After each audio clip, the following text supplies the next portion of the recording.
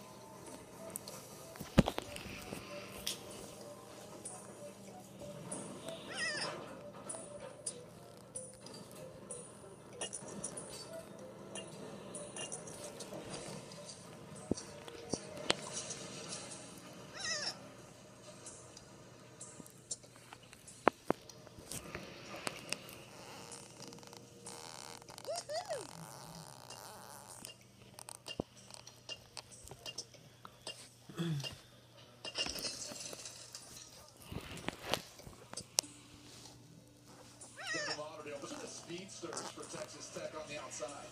And they're going to have to do exactly what D.D. Westbrook just did for Oklahoma. Wow. Yeah. Take the top off of this Oklahoma defense and help open some things up. And Oklahoma's defense was the best in the conference last year. It's not been the case this year, especially bad against the pass. Mahomes gets submitted just in time, was hit by Emmanuel Beal. He's already forced a fumble, and it's 3rd and 10. This is not where you want to be. And look, again, this offensive line has struggled.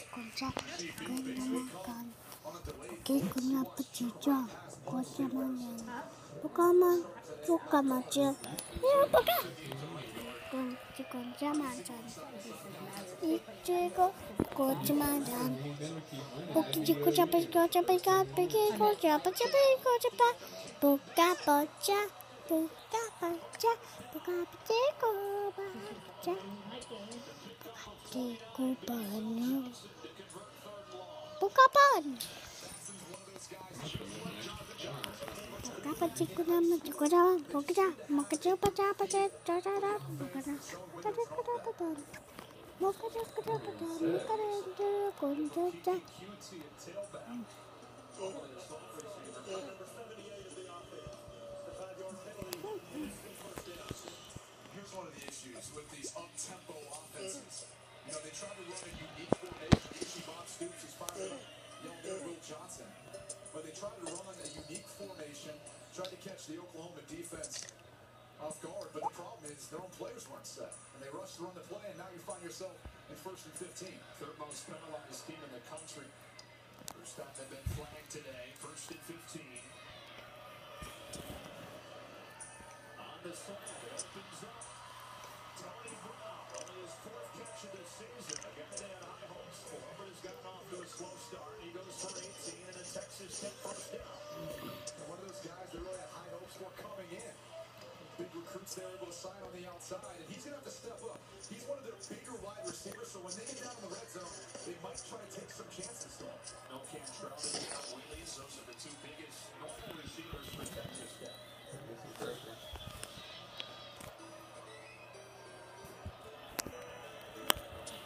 What's the turnover real quick? This time they bring 5. Mahomes over the middle. It's Giles. Pumped it up the first time that he had it. Here he holds it on for a gain of 6. Rockwell stops him. 2nd and 4. From talking to the Texas Tech staff, they said Jonathan Giles is the guy we trust the most. That's why we put him at our wide position. He's on the inside. If there's pressure, he's the guy that sees it. He runs the right route, and Patrick Mahomes knows that he can get it to him. He's the most sure-handed guy, and he runs the most precise routes. That's why he's always open. Comes out on 2nd and 4. Oklahoma bringing pressure. They swing it outside to Sadler. Got a block in front. Sadler is ready for a first down before he's slammed down by Thomas. Sadler had his best game last week. Needed to step up again today. And an injured Sooner. That is Thomas who made the tackle. I'll make that Stephen Parker. Touchdown.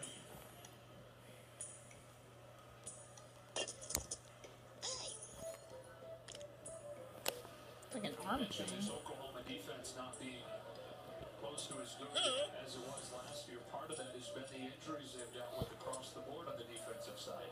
You can see Cameron Batson pushing Stephen Parker. He goes in trying to make a swipe at the football, and it looks like he hurts his maybe shoulder as he was trying to make a play to strip that football from Sadler. Parker's had a good year. Nice stabilizing force in that secondary, where they've had a lot of turnover at one of the cornerback spots. And really the linebacker position. That's been the big turnover that you talked to defensive coordinator Mike Stoops, who said, I didn't realize it would be that big of an adjustment for me and really for our defense.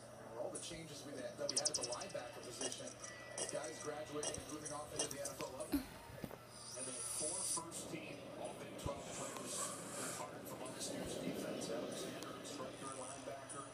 Sanchez at corner. Tapper at the end. Sanchez has proven to be the toughest guy to replace as far as a single spot on that deep. Another 24-yard line with a first down. Mahomes takes the option. Wants to throw it.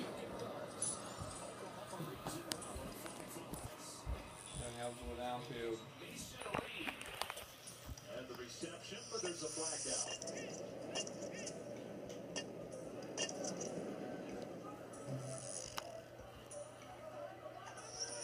An ineligible receiver downfield, number 2 of the offense. He lined up and was covered up. It's a 5-yard penalty, and it's still 2nd down. Reggie Davis. So it's a wide receiver. They're trying to get, once again, a unique formation. They were trying to show for the Texas Tech offense, but if you're a wide receiver, you can see it clearly. Look at these 2 guys.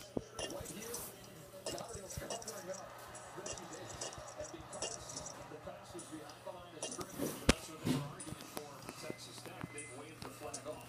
Yeah, and that was the thing that I was confused by, was they were basically trying to set up a boot screen, and it looked indeed as if the ball carrier didn't catch by the line of scrimmage. So there never should have been a penalty. I thought it was just one of those flying tortillas. No, it wasn't. It was a flag, and they picked it up. Each play of this drive coming. It's the Mahomes pass play. He's way out of trouble, and left-handed out of bounds. DJ Ward and Okoronko will find the pressure, making it 3rd and 2. The Steelers is having a tough game tonight. They run a twist game. There you can see Okoronko. He's the one that really gets Mahomes to get outside the pocket. Look at this.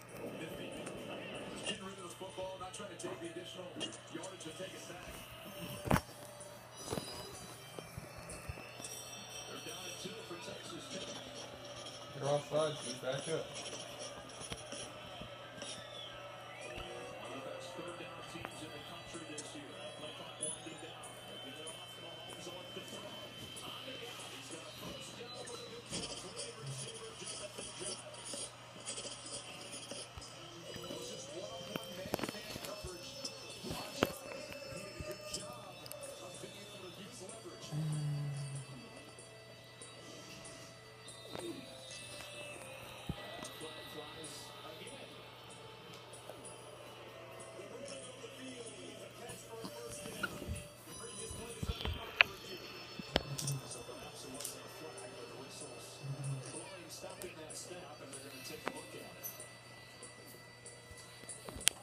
those things in this day and age of college football. As fast as teams move, the replay booth has started to bust down if they need more time to look.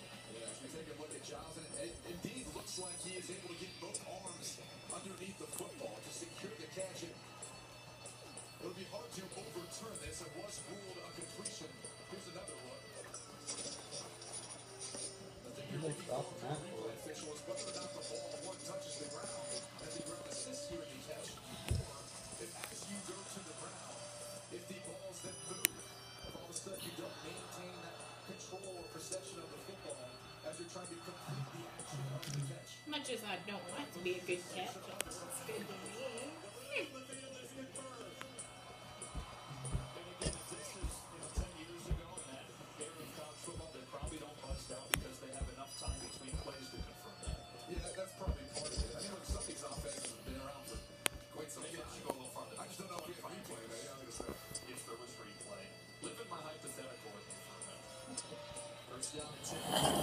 Texas Tech trying to respond. Oklahoma's quick start touchdown drives. Another throw. Reggie Davis gets it in the tackle and takes it inside the 5. Jordan Parker, the true freshman at corners, banned on him. And they spot him down at the 3. We talked about that lack of size they have on the outside with Cantrell being out, Willie's being out. Would that be a quicker, fast twitch wide receivers? Give the ball, let him try to make the move and get upfield. First run play of the day for Texas Tech. And Jordan Evans, their leading tackler, shuts it down. Covers the white shirts around him. It'll be 4-2.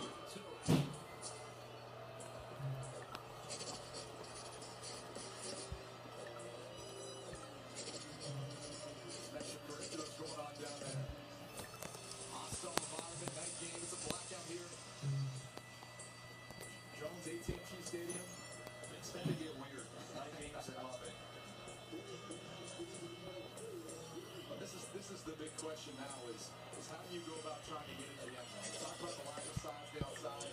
We're watching Jonathan Jones come back in the game. He's the guy I'm targeting. And if I'm Oklahoma, I'm trying to put 2 guys on him. I don't know